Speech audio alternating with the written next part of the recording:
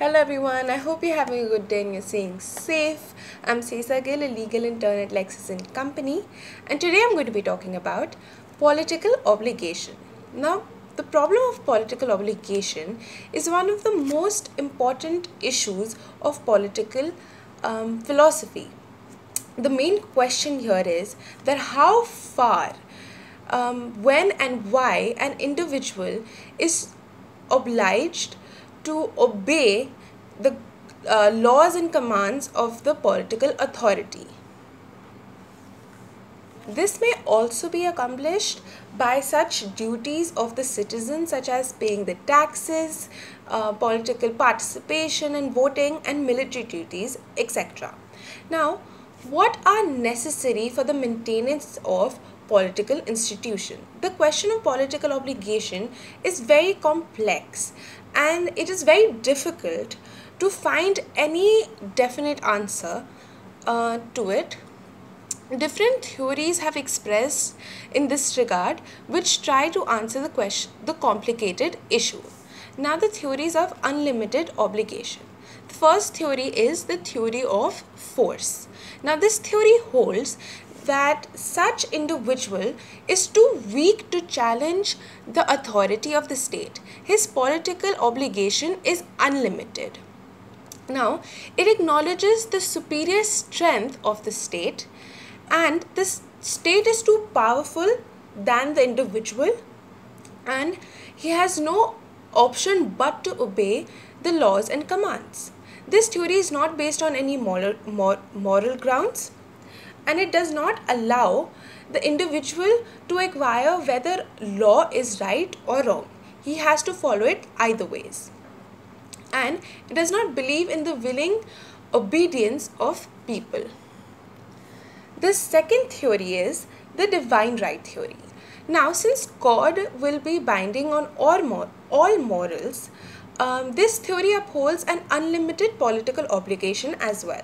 The authority of sovereign is derived from God, and hence the obedience to the state is as impressive as obedience to God.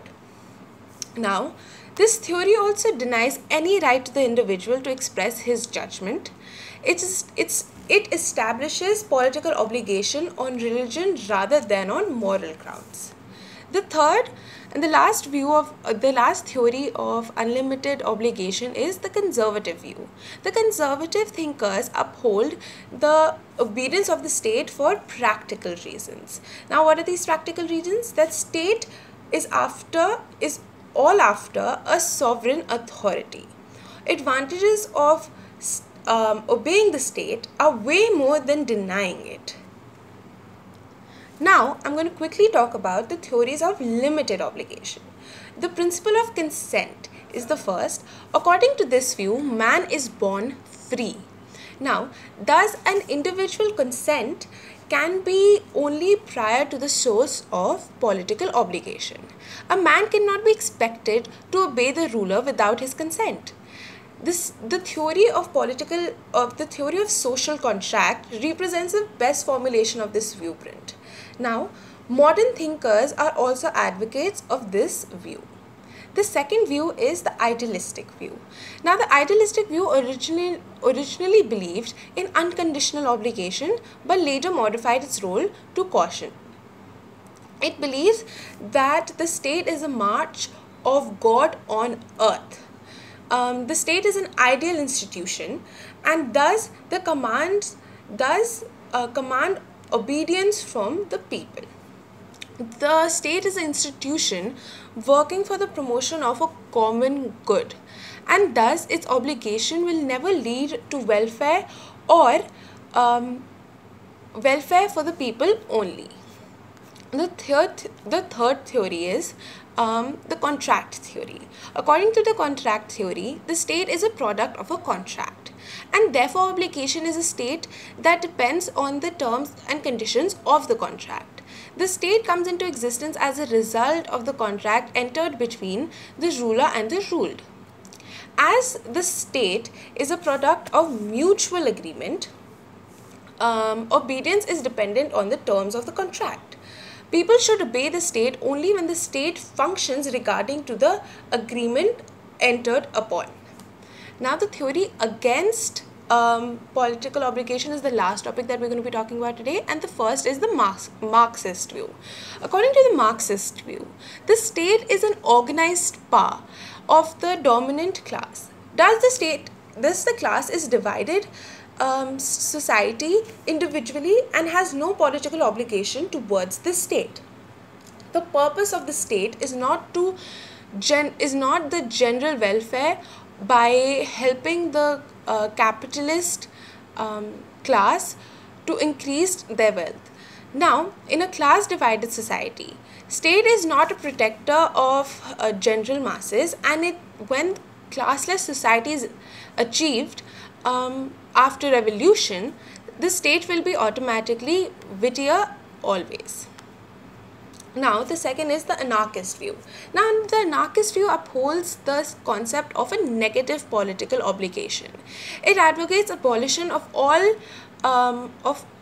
organized authority as well as the state.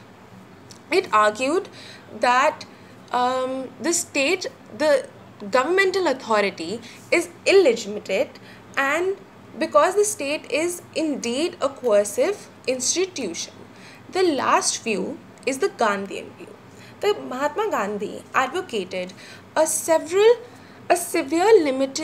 limited political obligation. Now, Gandhiji's approach was on civil disobedience, implies deliberately disobeying an unjust authority and breaking on an unjust law.